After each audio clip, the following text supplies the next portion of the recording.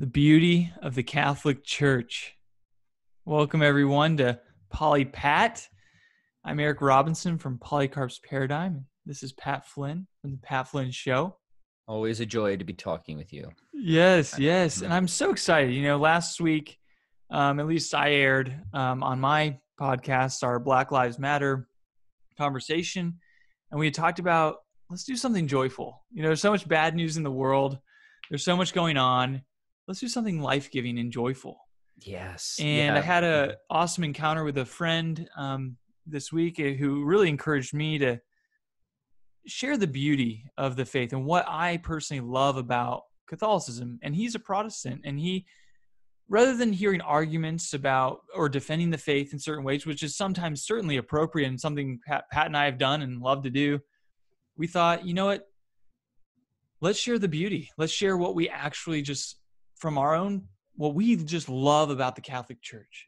Mm-hmm. And I hope you all get a lot out of this, because if you're not Catholic, then maybe these are things to consider of like, I didn't know that that's what that was all about, or I didn't know that it could be that beautiful or whatever. Mm-hmm. And if you are Catholic, maybe this will bring some awe and wonder into your Catholic life. And, you can share that with others. Like, I think it's so important to share what do we love?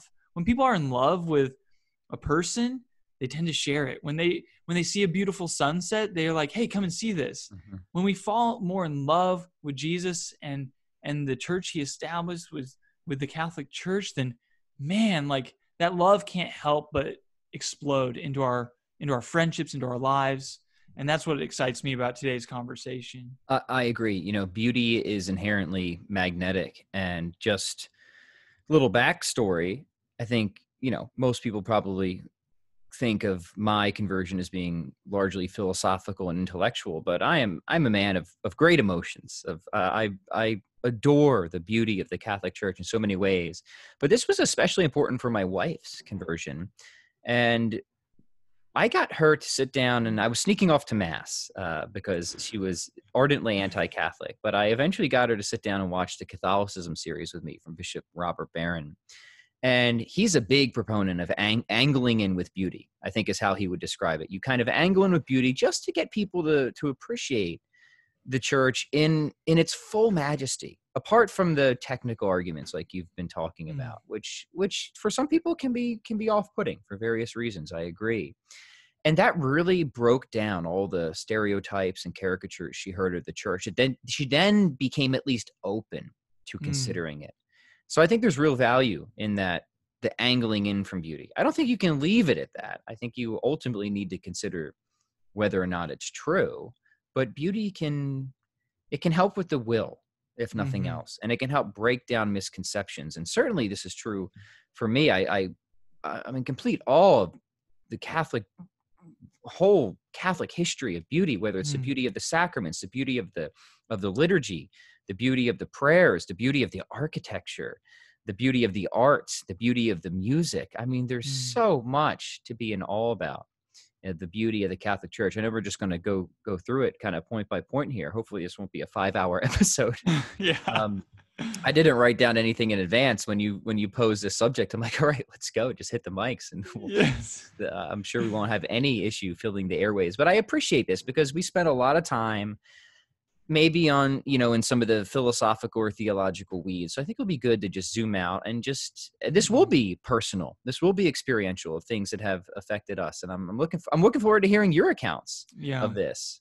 So yeah, where do you want to begin? Well, as an ENFJ on the Myers-Briggs, I'm a J. So I did create a little list of things that I love. And, this just struck me. I mean, it always strikes me, especially in the Mass when we're all kneeling. And then when here's what I'm getting as the beauty of the people, the humility that I see in the Catholic Church is just awe-inspiring to me.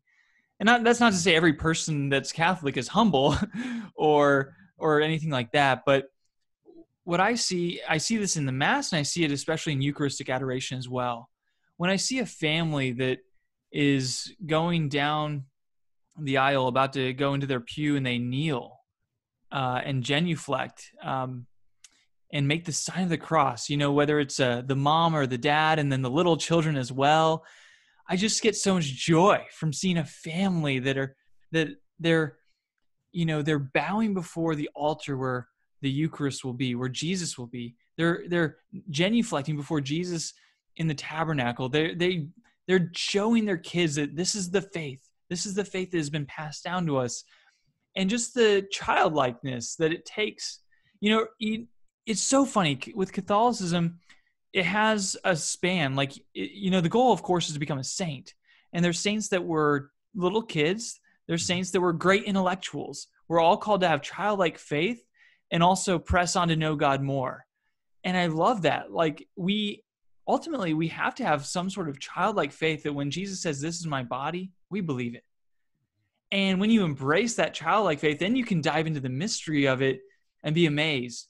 Mm-hmm. But it's that childlike faith, not childish, but childlike faith, and just like the humility that I see. I mean, I was in Eucharistic adoration the other day, and this lady came up to me right before adoration. She was trying to get perpetual adoration at the parish that I was going to. And her name was Maria, and she just had such a sweet and humble spirit about her. I just want people to adore Jesus. Mm-hmm. I just want people to adore him. And it's just and seeing people kneel and just look at Jesus in the Blessed Sacrament.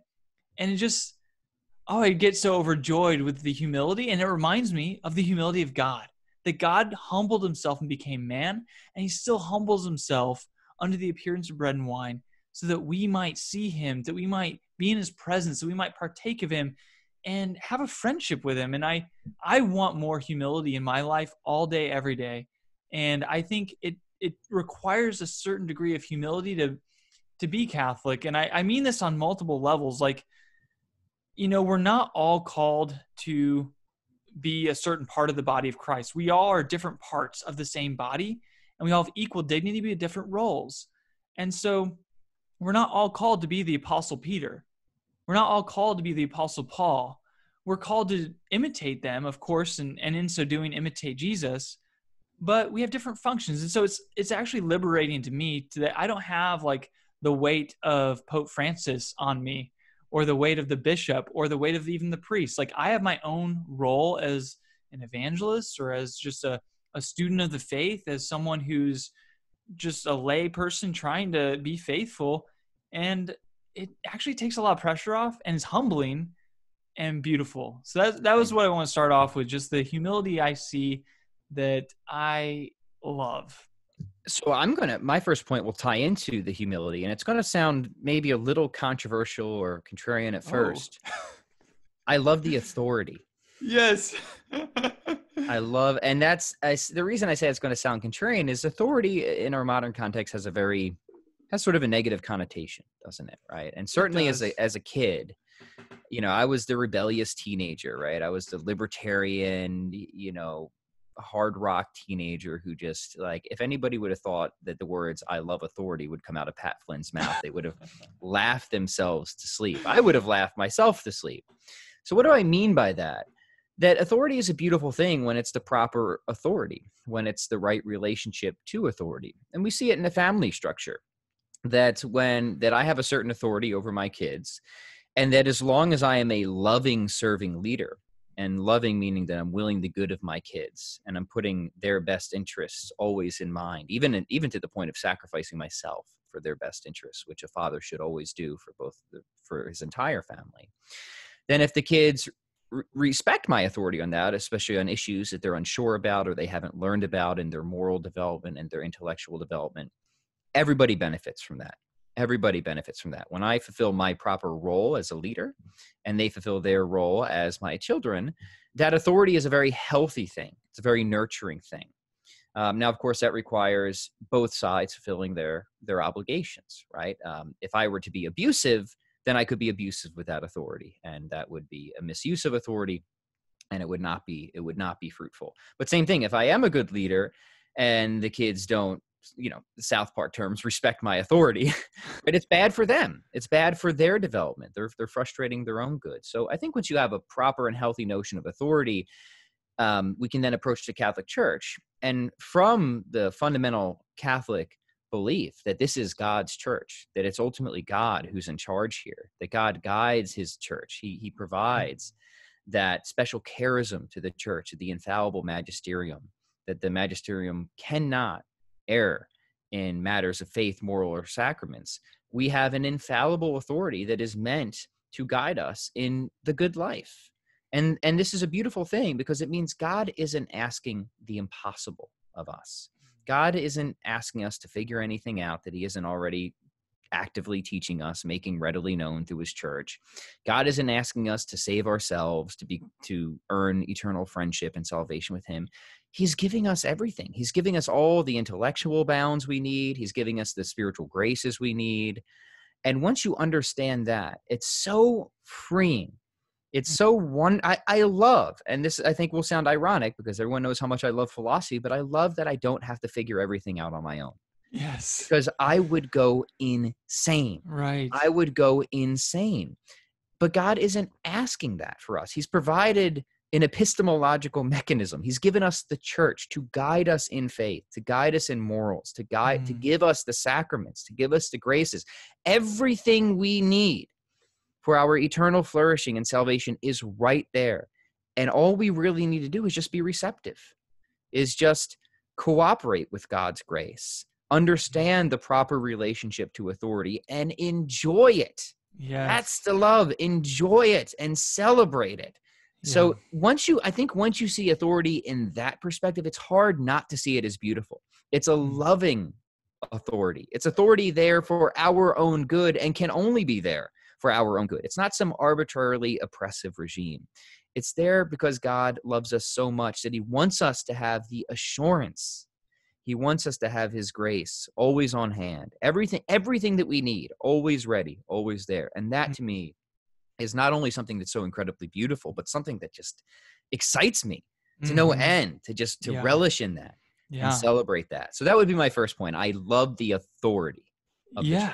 And I love that too. And that was something that definitely drew me into the church. And, when I became Catholic, it was like just refreshing, because it was a sense of, I'm done, like having to try to figure everything out. Like you said, like if I have questions, I know where to go.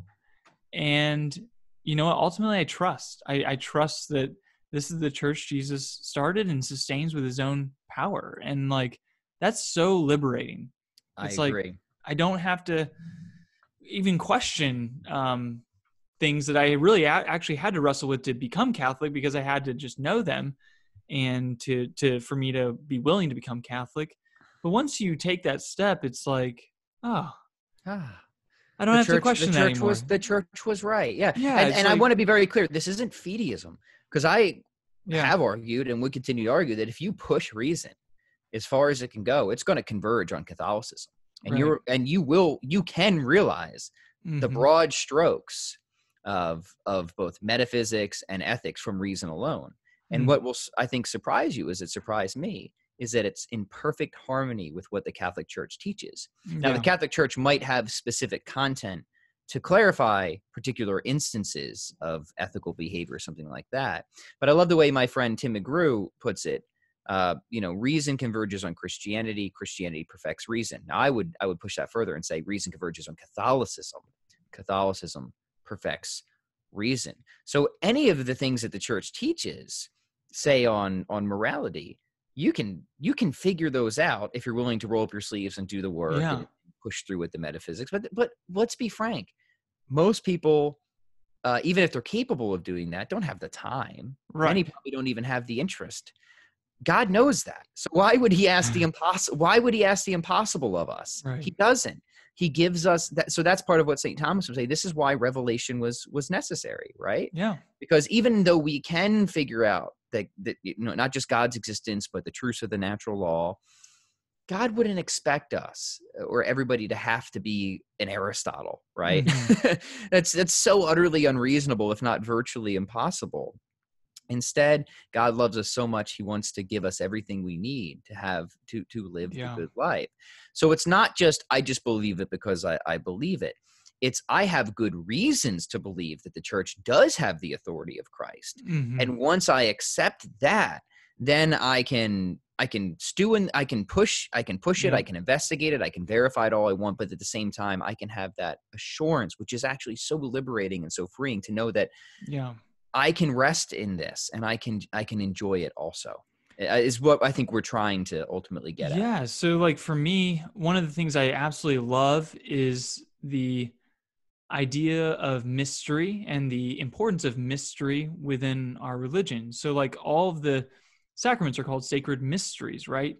God Himself is a mystery. Now, this doesn't mean you can't know God. God is a knowable mystery. And so, what I mean by this is, like, okay, for instance, when I was becoming Catholic, I really had to wrestle with the idea that the Eucharist is Jesus Christ under the appearance of bread and wine. And I had to, like, learn the reasons for and against and all of that thing. And I was, like, really caught up in that. But eventually I embraced it because I saw the reasons and I was like, okay, this is true. Okay, so once you cross that line and I became Catholic, right? I don't have to question that anymore. I mean, I can if I want to. Like, I can look at those reasons again and again and again if I want to. But when you embrace the mystery of the Eucharist, now you're on a whole different trajectory of using your intellect. It's faith now seeking understanding. And so, what I love about the Catholic Church is the contemplative life.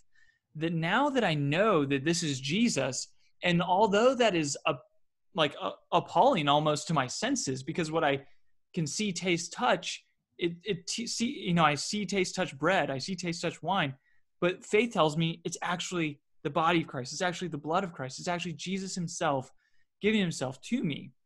Okay, so now that I know that, my favorite part of every Mass is after I partake of the Eucharist, I kneel down and I close my eyes and I'm like, whoa, the body, blood, soul, and divinity of Jesus Christ is in me. And now I've already embraced that. So now I'm like, what does that mean? Like, what? Like, and it catapults me to a whole new level of thought that I couldn't have achieved if I was still questioning, like, is this Jesus? Is it not? No, now it's like, boom, it is. And now it's like, whoa. And like, it just opens up a whole gateway to the spiritual life that was, if I'm still in that questioning phase still, which is necessary at times, it would hinder me from actually experiencing the life. And what I love most of all is what I do is I close my eyes and I remember John, the beloved disciple, at the Last Supper. He lays his head on the chest of Jesus, and he's the beloved disciple. So I envision myself doing that, and just this most amazing intimacy as friends with Jesus. And it's like I just take deep breaths, and it's like every burden's lifted. It's like, and then I contemplate this and I continue to come back to these mysteries and I'm like, what? How can that be? And then I press on and it's like, it just doesn't end. That's what a mystery is. It's, you know it, but you're constantly knowing more of it. Just like God, you know God. Like at this point, I know God exists. But to know that He's Father, Son, Holy Spirit, like I know that's true, but now I contemplate it and I'm in it and I'm living it and I'm loving it. And so it's just like, and it never ends. And it's always like satisfying, but also gets you to hunger for more. Correct. And I love that aspect of it, the contemplative, mysterious life. I agree. And I think it's very important to get clear on what Catholics mean by mysteries. Mystery doesn't mean, again, it's not fideism. Oh, we don't know this is true. We just accept it on blind faith. A mystery is something that we actually accept in many other aspects of life where we have good reasons to believe something, even if that something isn't fully grasped. Exactly. I mean, take certain aspects of physics, which would tell us that space is curved. And you're like, how is that? Right? Like that seems really mysterious, right? Yep. And it is really mysterious. And like there's tons of argument in philosophy of science of like what that actually entails and what that means. But it's not like it's something that we just believe or assert blindly, right? There's steps and premises and other independent reasons of why we would arrive at a mysterious conclusion. Same thing, right? There's certain aspects of God, like God being a Trinity, 3 self-reflective acts of understanding sharing in one perfect and complete, all-powerful divine substance, right? And there's analogies that we can get of this even within our own consciousness, where, okay, there's sort of opposing relations without real metaphysical distinctions. For example, like I am both experiencer and experienced in a perfectly simple, transparent reality to itself. Mysterious, but I don't deny my own consciousness unless I'm a weird eliminativist or something like that. So, and I have very good reasons to believe that I exist, and I am conscious in the way that I expect. A lot of mystery there, no doubt, but I have good reasons to believe it. Same thing, based off of God's revelation of himself, there's a lot of mysterious aspects of the Trinity. Nobody denies that. But we have really good reason to accept that the Trinity is true, that God is a Trinity. So I just want to, because I think that's a mistake that people sometimes fall into. We accept the mysteries precisely because we have such good independent reasons to believe them, but there's always some aspects about them that we just can't fully grasp. Which is reasonable because we're finite and God's infinite. Correct. It would actually be mysterious if there weren't mysteries. Right. And not just mysterious, it would be suspicious if there weren't mysteries, right? Like we're talking about when any type of relation between finite, bounded beings and unrestricted, omnipotent being, like if there's not some mystery there, like we're not talking about God, right? Like that's what so many famous theologians said. Like as soon as you think you fully understand God, you can be sure that you don't got it, right? And that's why in the great Catholic tradition we have the sort of, the ways of understanding God via negativa. We can make deductions about what God is not, and we have the analogous way. We can kind of like we really have to stretch language to try and understand God. So we have analogical predication, but there's still tons of mystery there. Doesn't mean we can't know anything. We can know quite a bit, but there's always going to be a lot that just is beyond our finite, limited capacities. Yeah, like St. Louis de Montfort said, mystery in the Catholic Church is a sacred thing that is difficult to understand. Like Jesus himself is a mystery, right? Like we know he's fully God, fully man, according to our faith.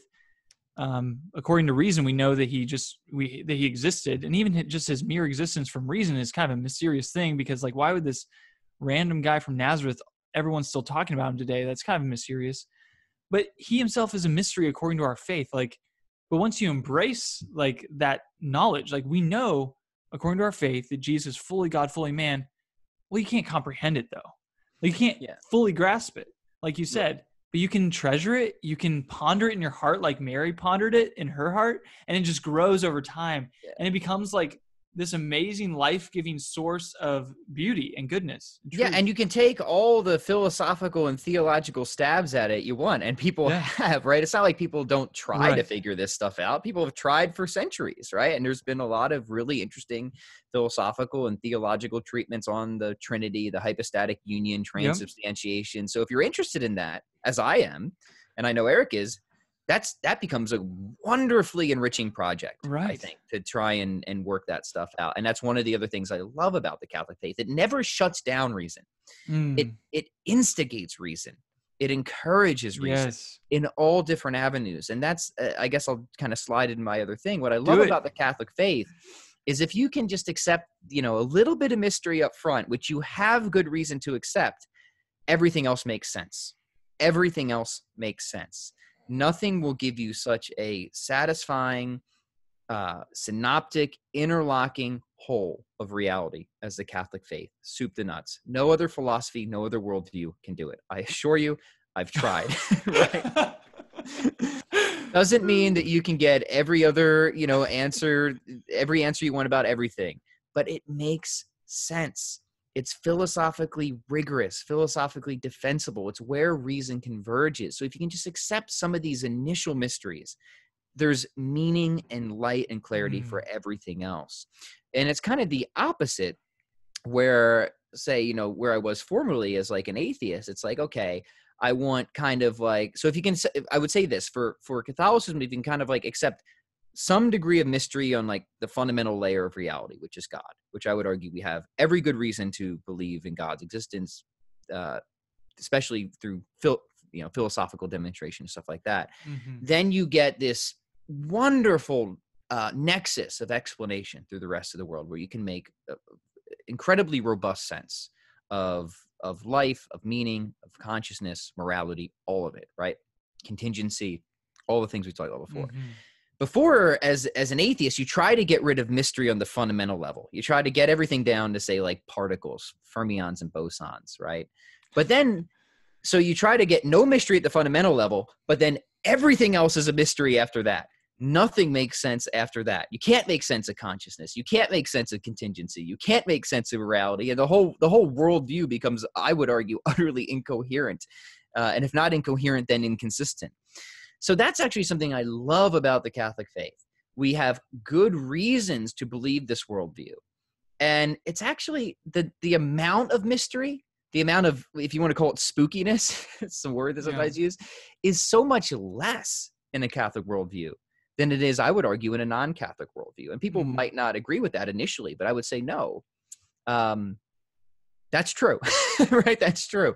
It makes so much more sense. So if you're somebody that is seeking intellectual fulfillment, philosophical rigor in metaphysics, in ethics, in philosophy of mind, you're not going to find more satisfaction, I assure you, than you will in the Catholic faith.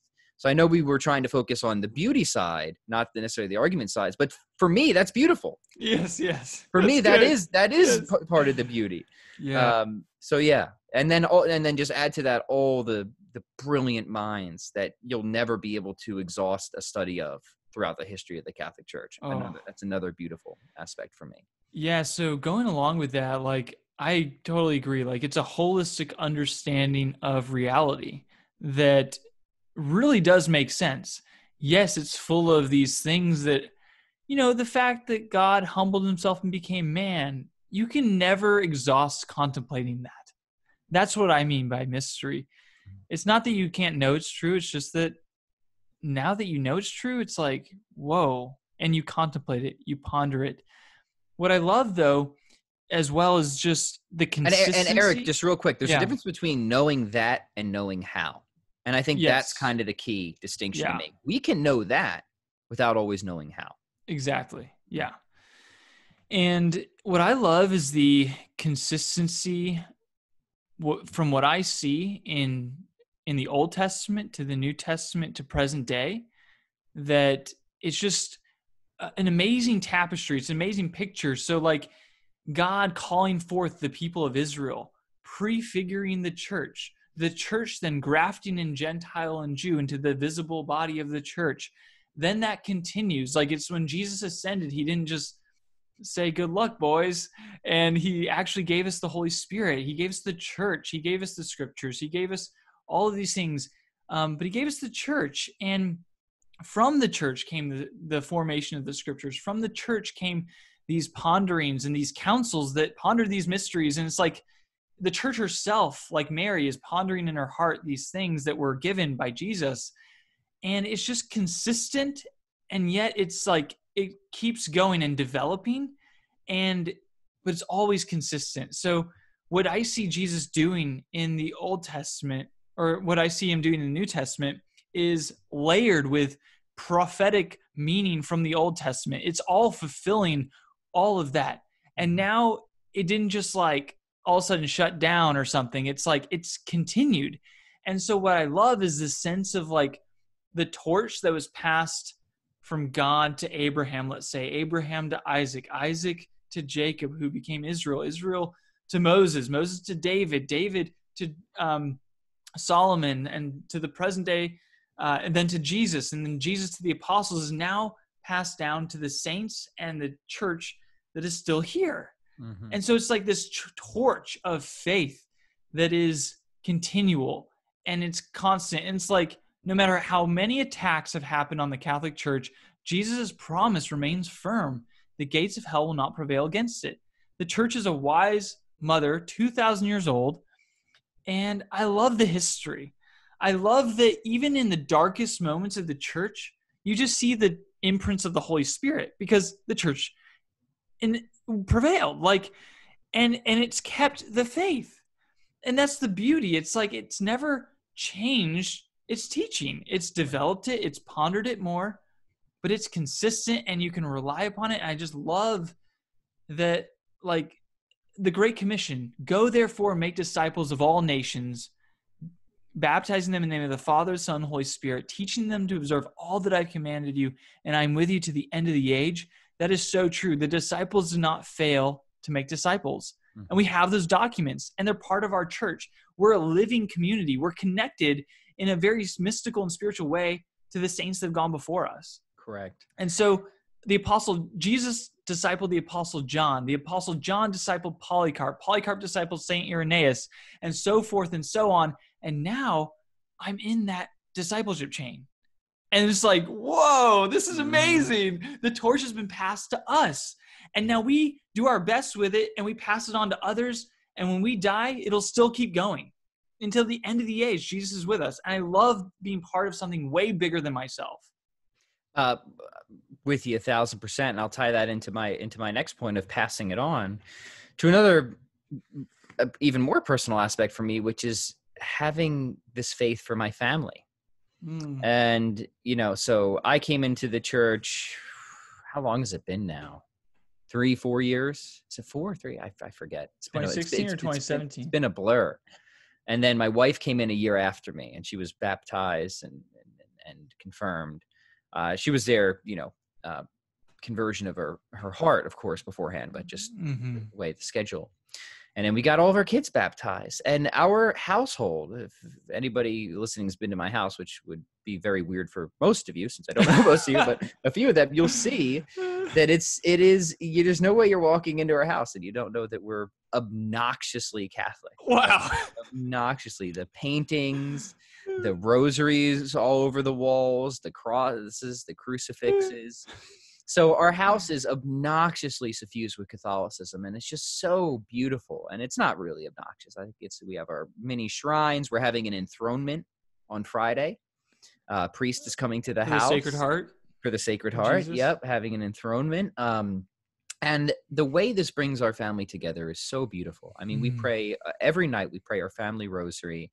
And everybody prays a decade, and it's so adorable and beautiful, especially when like the 4-year-old is, she's doing the best she can. Yeah. And, little things like saying my will instead of thy will. We want us to come back to thy will. And it's so beautiful. Wow. Dang it. It's so beautiful to have that with your family. And like you said, so we go to daily mass. We're starting to resume daily mass finally with the coronavirus, and just, seeing my kids. We're that big Catholic family, hauling the kids in, right?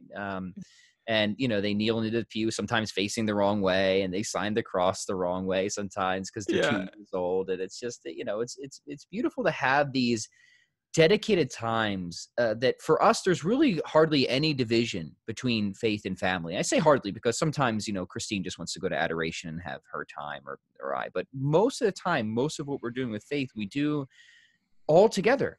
As a family, mass, prayers, adoration. We take the whole family to adoration. Many pilgrimages. We're in Wisconsin, which is fascinatingly the only Vatican-affirmed Marian apparition site in the United States is in Wisconsin, of all places. Wow.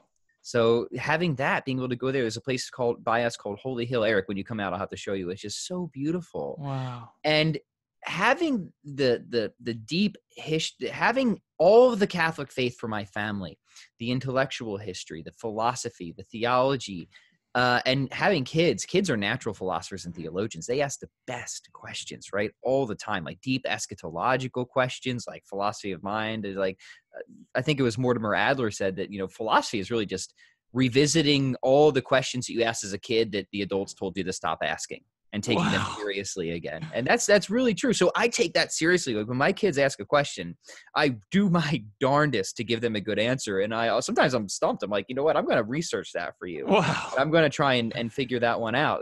They stump me more often than my podcast listeners do. Wow.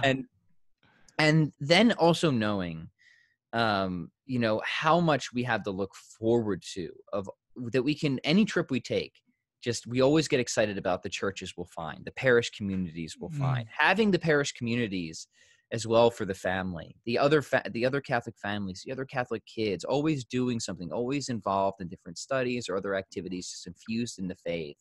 So all of this is just a million different ways of saying, I love what it gives to our family and how it binds our family together around something so core, so fundamental that we all love. And legitimately, our kids love going to mass, and we always, try to get them to see the beauty and the joy in it. Never want Mhm. them to see it as just some tedious, monotonous, and I think that comes down to the obligation Catholic parents have to, like, kids are smart. You don't need to dumb stuff down for Right. them, right? They're smart. You can teach them the fundamentals of the faith very early on. They get excited about it. Like Yeah. Mira, my 4-year-old, she loves St. Michael and the St. Michael's prayer. She prays it all the time. She gets Wow. pumped up and jazzed. So it's cute just to see the prayers that all the kids like. And I'm going to let you go again, but my next point will tie into this, and that's both the unity and diversity within the Catholic Church. Mm. Universal faith, but how diverse the spiritual practices are Yeah. for everybody. But that point that I want to make is what it has done for my family, because I had a family before we were religious, and I know what that's like. And I'm not saying it Yeah. was bad. There was a lot of love there. There was, but there was something so fundamental missing that now Yeah. that we have that, I will never, ever lose that gratitude that I have Wow. for that gift of faith for the family. Mhm. That's incredible. And like I said at the beginning, like that's such a joy for me, even as a single person, to see these families at mass, seeing the kids do the sign of the cross, and all of that is just like, it's so beautiful to me. It's just such a joy. And you know, speaking of the mass, one of my favorite things is when I experience a very beautiful mass. Like I think some of the best ones have been where incense is certainly involved. Mhm. Yeah. And I Oh, love the smell of incense. all the Yes. physicality. I'm all about it. Oh, Hmm. so yeah, I mean, it just is sensory overload sometimes, and I love it. It's like engages everything. So we use our bodies to worship God. Offer your bodies as a living sacrifice, right? We kneel, we stand, we genuflect, we make the sign of the cross, we have incense, we bow at different times, we stand up for the gospel, we hear it, we're interacting with the priest, we're saying, and with your spirit, and all of these things. And I just love it. And so you have this incense, and you have, my favorite ones have been where there's like a choir in the back that you can't even see, Hmm. and it's just like angelic voices over your head to make you feel like what is actually happening, which is heaven's here. Hmm. So you feel like heaven on earth, like this is heaven on earth, and that's what is happening. And so entering into the heavenly liturgy through the earthly liturgy is phenomenal. And man, when you really have a beautifully done sacred liturgy, it's just like catches you up, and you forget the cares of the world, all the chaos and all these things for just a split second, and you get refreshed, and then you're able to go out refreshed and bring joy to the world Yes. and go into the messes and be a light. But you need that time of refreshment of like, okay, God is transcendent, and there's something way bigger going on, and I just got caught up in it, and this was awesome. And Dude, so I just love that. I want to echo that, and we're fortunate to have a number of beautiful parishes around us. But one of them is does Latin Mass, the Mm. extraordinary form, and it's so freaking beautiful. The choir is like a professional choir, and you know, if you've never been to a Latin Mass, please go check it out, because it's just so wonderfully extravagant in sensory overload, right? The prayers, the like the little gestures, like anytime that the name of our Lord is said, there's always a slight bow, right? So like you won't understand any of it at first, but that's part of the fun, is you start to unpack the deeper meaning and see that everything has a meaning. Nothing is arbitrary. Right. It's so beautiful. I mean, so we, you know, daily mass, we go to the new mass, which I love. I love the new mass, especially when it's done beautifully. Mm-hmm. And then Sundays we try to get to the Latin mass, which is again just wonderfully extravagant, which just seems appropriate when it comes to God. Like Yeah. I love, give me the extravagance. I Yes. love it. I don't want. Yeah, I give like make it. We're in holy ground. Let's like, go. Yeah, it's holy. 100%. Don't tone it down. Tone it up. I'm all about Right. that. And then we're going to Michigan here soon. Eric, we'll be meeting up in Michigan, actually. Yes. I don't know when you're getting in, but we always go to a church. If you're in the Ann Arbor area, check this one out. It's called Old St. Pat's. It's outside of Ann Arbor. It's one of the oldest churches, Catholic churches in Michigan. Now, it's a small, very small church, but it's Okay. one of those beautifully minimalist churches. And Wow. beautiful choir, and their liturgy is actually an interesting blend between the new mass and old mass. I've never seen anything like it. So we always look forward to going to that church when we're in Michigan, because it's just so Wow. beautiful. The pews hurt because they're so old and wooden, but I love it. A little voluntary mortification going on there.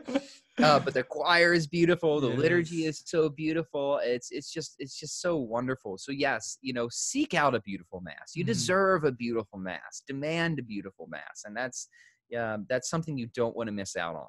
And we're fortunate in our area that we've got a lot of good options for that. I know some areas maybe not be the case, but if you can, strive to find a beautiful Orthodox liturgy. It's so transformative. So I kind of hijacked yours, but I had another one. Yes, go again. Yeah. Yes, go. The other one, I love our priests. I do. And let me start with the caveat that there's bad priests out there. There are terrible priests, and Catholics are aware of this. They're embarrassed by it. They're ashamed by it, and bad priests deserve to be punished and rooted out. But the vast majority of priests are good and holy men and have helped me in so many ways I can't even begin to explain. Two of the priests that really affected my conversion, and this will tie in the kind of unity and diversity, one was a beautiful man, Father Wilfred from Africa. And I love African priests. They're so joyful and they're so orthodox and they love chanting. And I saw this man's joy, this African priest, and he's got this beautiful accent. He was great at telling stories. He always had a huge smile on his face, and he was so unapologetic about preaching the truth and preaching the gospel. I'm like, whatever that guy has, I need it in my life, right? Yes. And and it's funny because the Catholic Church sends a lot of priests from Africa over here right now because they're so darn joyful and orthodox over there. They see like America as mission territory, right? Yeah. So like it's kind of a joke, it's good because I would say like we need more priests like that. Like keep sending us those priests. Tons of great priests here, don't get me wrong. But so he really affected me. And then another one, Father Arul, was a missionary priest from India, and his reverence when celebrating the Mass, he was so just beautifully patient, very different style than Father Wilfred. Father Wilfred is just absolutely exuberant, joyful, chanting. Father Arul from India, very kind of quiet, reserved, but just beautifully patient. And I love the diversity in the spiritual expressions. Now, not to mention the diversity in ethnicities. That's a beautiful thing too, that we're all Catholic. Doesn't matter where you're from, doesn't matter the color of your skin, your ethnicity, none of that. None of that matters. What matters is our core, central, shared belief in God's love for us and God sharing himself through the Eucharist. And so I love that, to know that I could go anywhere around the world and that's always going to be shared. That's going to be a shared experience that I can dive into, and how it brings humanity together under what is most important from all aspects of the world. Yeah. So I love that element of diversity, which to me seems the right way to think about diversity.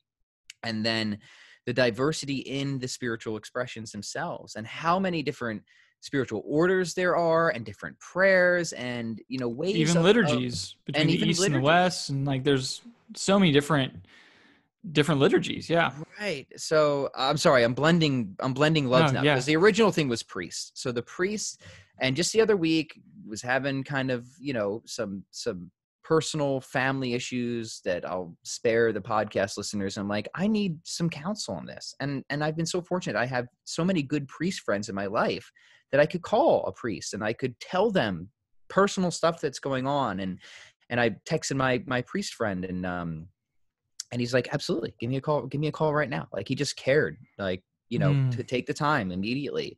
And it was so helpful in so many ways. And the good, beautiful priests out there that have given their lives to being holy men, to tending the sheep, to caring for people's spiritual and physical needs. I cannot defend these people enough, because unfortunately, because of the bad priests, there's just been this huge slandering of the priesthood. Yeah. And that is so unfair to the vast, vast, vast majority of good, holy men who give their lives to God and the love of neighbor. I love our Catholic priests, and they've changed me and helped me in so many ways that I'll never be able to repay that, but I can at least maybe try to pay some of it forward. Yeah. And going along with that, I love the concreteness of the church as far as, what, I've misheard God's voice personally for me, like so many times it's not even funny. But what I take great comfort in being Catholic is there's an external form to discernment. So like a few years ago, I was discerning the priesthood actually for myself. And I had a meeting with Bishop Olson of Fort Worth Diocese, and Bishop Olson just said, based on our chat and based on how he knew the journey had been so far with discernment, he just said, Eric, the answer is no for you. The answer is no. Mm-hmm. And just that, and I was like, but I was feeling all these things, like, what the heck, what do I do with this? And he gave me great counsel with it. He was like, listen, you're called to be a saint. I'm just saying the priesthood is not the means for you. Something else is. And I said, okay, well, and I've wrestled with that because I'm like, but internally, but it was beautiful and it was refreshing actually to get a no, to get clarity. Mm-hmm. And I need that external form, that concreteness, and having a spiritual director during that whole time as well, having someone I can go to say like, hey, here's what I'm hearing from God. What do you think about that? Right. Like, am I off? And a huge help actually was Saint Faustina, her diary, and how Jesus, even in her private visions with Jesus told her, if I tell you something different than what your confessor says, listen to your confessor. Like, whoa, because he's like, I will work. I'm God. Like, I can work through anyone. That's the thing, is he has a mystical union with the church, right? And so, yes, like, it's so beautiful to have like a check and a balance on our internal and personal relationship with God. Yeah, because feelings can be misleading. Yes, and the devil's good at appearing like an angel of light and being very sneaky. And you got to be careful. And like, it's so comforting to be like, okay, here's what I'm hearing. Am I off? Or sometimes it's been like, here's what I'm getting. And it's like, go for it. Like, yes. Right. Yes. And it gives me more confidence going forward. Like, okay, boom, like, let's go. Yeah. Because again, God isn't asking the impossible of us. He's not, he wouldn't ask us to decipher things that are so ambiguous. And that's part of the reason. And that ties directly into confession, right? Yeah. He wants us to have the assurance. He wants us to hear the words because we're physical creatures. Right. Your sins are forgiven. That's a beautiful thing to me. The concreteness, exactly what you're saying. Yeah. And going along with what you said earlier about the Catholicity, like the diversity and unity of the church is phenomenal. I think this was most apparent to me a year after I became Catholic. I had the privilege of going on a pilgrimage to the Holy Land, to Israel, and it was amazing. And it was so cool because I saw people from all different nations, Indians, French people, the Chinese, like Africans, everyone was there, like all these different groups. And they were all the ones, that I saw. These are Catholic pilgrims going to these sites to worship God. And like, I went into a mass that was by the French people, and I knew what was going on. Yep. And I've been to Eastern liturgies as well, and which is totally different, but such an awesome experience, and it's still the same basic form as far as liturgy of the Eucharist, or liturgy of the Word, and then liturgy of the Eucharist. Mm-hmm. And so what a beautiful thing to have literally like all the prophecies in the Old Testament, like even to Abraham, like through you, all the nations will be blessed, which is fulfilled in Christ, the one offspring. That's being fulfilled right here, right now through the Catholic Church. It's the universal church, right? It's already gathering every tongue, every people, every nation, and worshiping the one God through Jesus Christ. And so what an amazing thing that we are part of this thing that has been building and building since the beginning. It's the plan of salvation God has for mankind, and to be part of that. And just once again, going back to the humility, it's humbling to be like, why did you invite me to this? Like, thank you. How did I get into this party? Yeah. And like, I have a small part to play in the grand scheme of things, but it's fun to be a part of it and to play it, Right. There's a beautiful book. Eric, we should just make this an intermittent series because there's so much we could do. Yeah. So I think this needs to have like a part million to it, but we'll just like stagger it in every so often because it's good to return to, I think, these personal and beauty aspects. There's a book by Thomas Howard. He's a convert to the Catholic Church from an evangelical background as well. I'm not sure if you're familiar with him, Eric. No. Beautiful writer. So even if you just like beautiful writing, he's a well-known writer and professor of the English language. So he's worth it just for his writing style. But he's got a book called On Being Catholic, and I would commend that to anybody. It's not just articulate in its defense of the Catholic faith, but it's so beautifully written. He does such a good job of bringing out the beauty. That's one of those hidden gem books that I wish people knew more about. On Being Catholic by Thomas Howard. So, okay. I'll leave people with that because, Eric, I know we could go for hours and hours. So what do you think about making this kind of intermittent ongoing? I love that because it's so important and refreshing. Honestly, this has been such a refreshing conversation for me. Just like to think about and to just cherish the beauty that we experience. I'm excited to go to Mass again. My goodness, like get me there. Yeah. Yeah, no, that's the beautiful thing. And I'm talking with two friends right now who are seriously, they're probably going to become Catholic, here, so let's keep praying because they're both leading in that direction. But one of the things that was interesting to them, of all the things they could have picked, is they're like, I think it's really cool that I could go to Mass every day. Yes. And I'm like, it is. It Yes. is really cool. I mean, and that's one of those things that like was such a painful thing about this whole pandemic. There's a lot of painful things about the pandemic. Was losing that daily Mass experience. Now I think we did the best we could. We streamed Bishop Robert Barron and Word on Fire does a beautiful streaming, and you can do the prayers and you can follow along with the liturgy. But yeah, you miss out on that tangible, physical, sacramental experience. So I've always appreciated daily Mass, but sometimes, you can appreciate it even more once it's taken away for a little bit. Yeah. But it's such a wonderful thing to be able to every day. And it's so good because the world is insane in so many different ways. Yes. And to just have that time every day to just go and just, like you said, Eric, just be taken up into really a glimpse of heaven on earth. That's what the Mass is. It's heaven meeting earth. And just be restored and refreshed. Yeah. Anyway. Give us this day our daily bread. Yes. So I'll end on that. Yes. Well, thanks everyone for joining. And if you're Catholic, feel free to share, whether with us or just with your friends.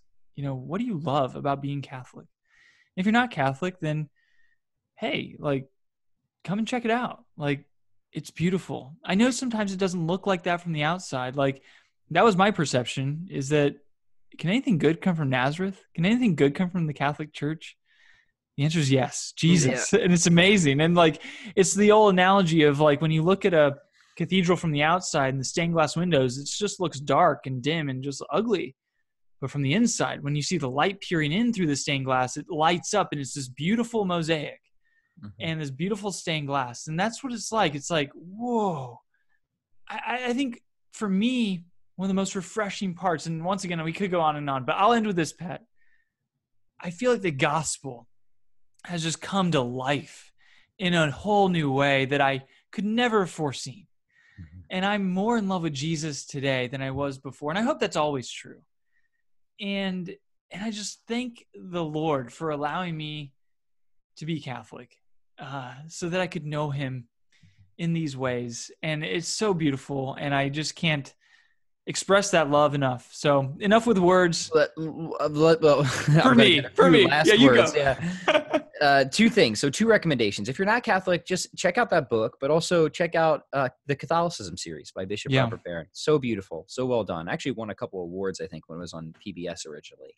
Just check it out. Just watch it. I think no matter where you're coming from, I think you'll enjoy just the sheer production of it, if nothing else. Yeah. And then if you are Catholic, I would love to hear your take. So email Eric, or if you listen to my show, email me, Pat Flynn at Chronicles of Strength, and tell me why you love being Catholic. And Eric, maybe next time we do an episode like this, we could share some of them that come in. So we'd love and my email is eric@polycarpsparadigm.com.